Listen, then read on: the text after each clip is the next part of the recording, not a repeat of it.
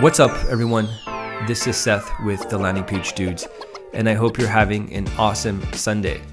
Today, I am dragging you back with me into a time when I was a teenager, and I worked for Garmin inside of a retail store selling GPS products.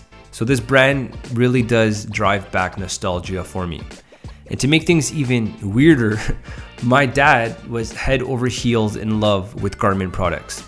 This was the time before the phone GPS, so in order to navigate to places, you had a Garmin or a TomTom inside of your car. It was this big, bulky thing, and I kid you not, we had enough Garmin GPS devices to equip every car on our block. So fast forward 20 years today, and here I am. I'm looking for a smartwatch on Garmin's website for my cousin, who is an avid golfer. And guess what? I stepped into a time machine. The website has hardly changed. Looking at the top of their product page, it's messy. There's no clear structure. The menu, text, and product image, they hog about 70% of the screen. The crucial stuff like the add to cart button or the color options are pushed out of sight. And when you try to change the watch color, you can't even see the product image. You can't see it done in real time. You have to scroll up or scroll down.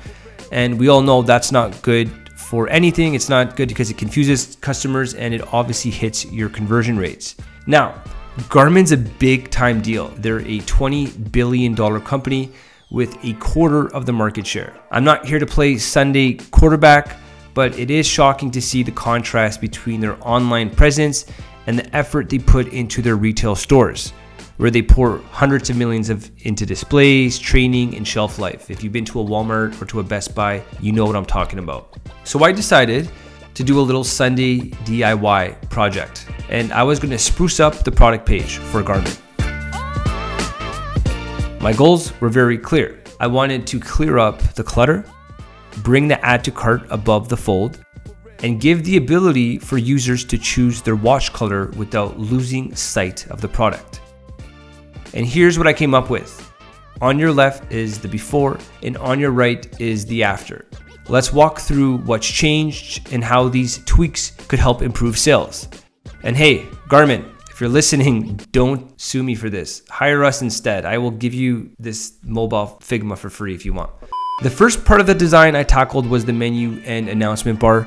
Understanding the importance of mobile first approach, it was crucial for us to minimize the space, yet still maintain its legibility. I found their positioning for their announcement bar to be very weird, so I moved it to the top. You know, that's the conventional placement, and that's where people draw their immediate viewer attention. Whenever we visit a website, we're now looking at that top announcement bar to see, am I getting free shipping? You know, what is their offer? So it just didn't make sense to have it tucked away under the menu. That hierarchy does not make sense. Also, the sports and fitness golfing text had to go. It took up space, it didn't contribute to the overall design or user experience, and in terms of real estate, it was sitting on very expensive real estate while not being worthy of it. Next, I optimized the product image and thumbnails for mobile viewing. I employed super intuitive navigation arrows that indicate to the user that more images are available. Along with this, I was able to add this new UI that we've seen, and it is super intuitive as well. It's a progress bar below that advances as the user swipes through the images. This arrangement opened up room for a lot of details that we could put above the fold while ensuring the product image maintained very big, very visual, and you still had the ability to see other images as well. For the main call to action area, my objective was to structure the content, establish hierarchy. In the former design, things are just all over the place, and align all the elements to the left.